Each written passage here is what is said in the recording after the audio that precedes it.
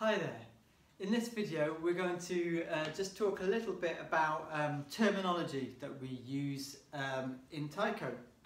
So first of all, these sort of larger drums, this is an example of one here and there's another one on the upstand here. These are called a nagado drum or a miya-daiko drum. These are some of the most common Taiko drums that you'll see.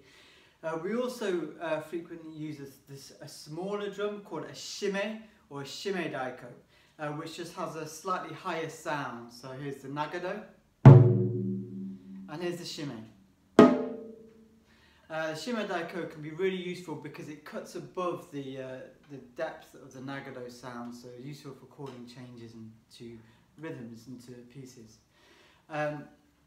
The drumsticks that we use, if you've watched the video on the drumsticks, you'll already know that these are called bachi.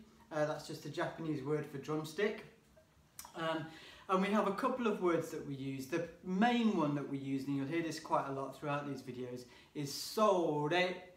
And it really just means here we go, let's begin. It doesn't have a direct translation, but it's frequently used in Taiko almost as a counting, like a 3, 4, and off we go. So it sets the pace, sore, don, and we're playing. So it's really just a sound that we use to bring everybody in together.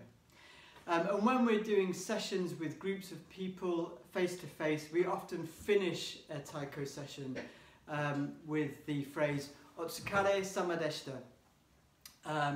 And this just means you must be honourably tired, but within that sentiment is an acknowledgement of the effort that it takes to play Taiko, and the fact that the activity itself is an honourable one. It's an honourable way to tire ourselves out.